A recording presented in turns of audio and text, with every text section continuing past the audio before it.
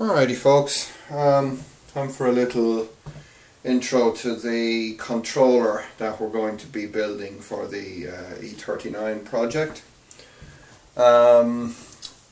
This controller will be different to the controllers that I built before in one sense and quite similar in others.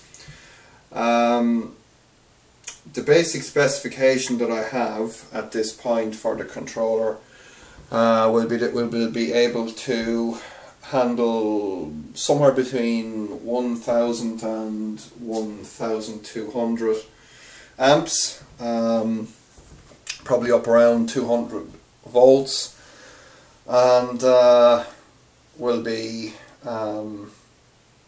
based upon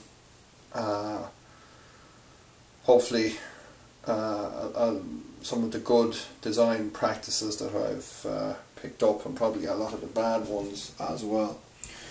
So to start off, we need the main brains of the controller, and in this case I'm going with a control card that I'm familiar with and that I've had very good dependable service from in the E36, and this is the 500 amp open revolt control board. Now, in order for us to break away from the limitations of the original 500 amp design, for this board we needed to do a few things differently, and the first of those things is the current sensor. Now, the previous builds that I would have done on the Revolt would have used a Lemhas 300S Hall effect sensor, such as this one. This is actually a 50S, but the 300S is in the same form factor. It's a very good sensor, and it's designed for a 20 by 10 mil copper bar, which was very helpful in that that was the bus bar size that I would have used on that particular controller. Now, our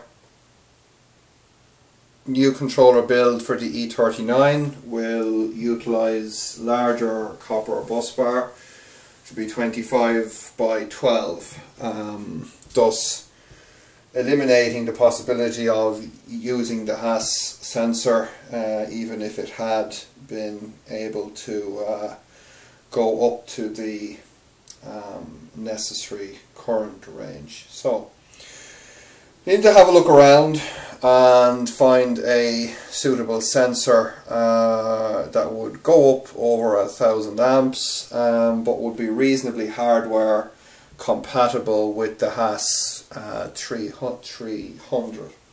Now, the Haas 300 is designed to run from a single 5 volt supply, and it outputs a 2.5 volts signal and varies that either side of 2.5 volts, depending upon which way that the current flows through the actual primary conductor that goes through the center of the sensor.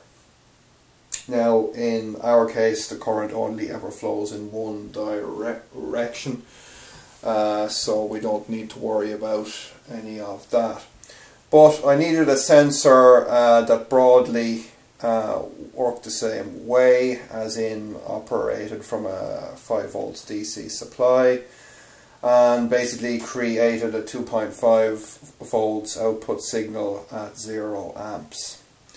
So, bit of digging around through the LEM catalogue and various suppliers netted me this little guy, and this is a LEM Hope you can see it there, HTFS 800p current sensor, and it's a 4-wire connection, of which we actually in this application only need 3, because we have 5 volts ground and output. It's also got a 32mm hole through the center, which will accommodate the size of conductor that we're going to use for the controller. And it also has a primary current measuring range of up to 1200 amps. So that's quite satisfactory for our needs in this controller, and it's quite a cheaply available part as well. I think I don't think I paid €20 for that part, and it's readily available, and as I said, it's actually hardware compatible with the Revolt 500 amp control board. So this is essentially the current sensor end of things, and as we might be able to see here, we've got one of our E46 Hall effect throttle pedals, which we went through on an earlier video when I did the conversion to Hall effect throttle in the E36. It's the same throttle that's in the E39. And so we have the custom software in there that Paul Holmes developed for me to utilize that style of a sensor, and the various modifications again to the control board to let that sensor work, because this board was originally designed to work with the rather dated at this stage 5K potbox style of throttle input. So the details of that are in an earlier video of the controller build that I did for the E36. Also, what we've done on this board is we've eliminated the various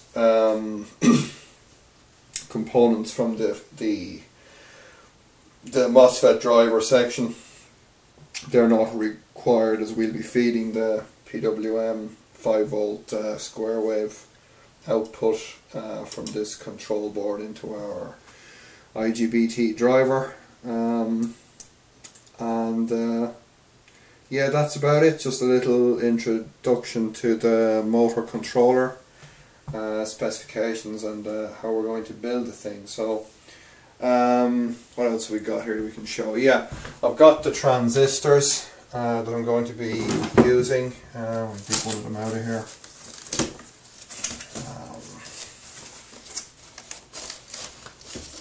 So we can get them out of the box, that is. A bit of a challenge. These are the IGBTs that we're going to use for the controller. These are Powerex type CM600DY12NF. These are a 600 amp, 600 volt IGBT. I believe this is the same component as used by Azure Dynamics in their DMOC 645 controller. Purchased these on eBay from Jeff over at Evnetics, and I believe these are actually new parts from the Azure liquidation sale.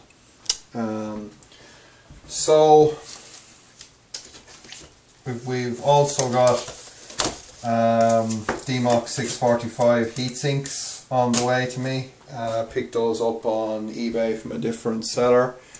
They were going for about $100 each, so I think for the kind of quality that's there is quite good. So it'll provide a liquid cooled heatsink and a base plate to actually start the controller build on. And So I'm still looking at the DC link capacitor options, looking at whether I'll go with one of the SBE ring capacitors or maybe some of the CDE C4DEE parts. So there's a little bit of a toss-up, so I need to have a look at that and see which would be the best choice in terms of size, fit, cost, etc.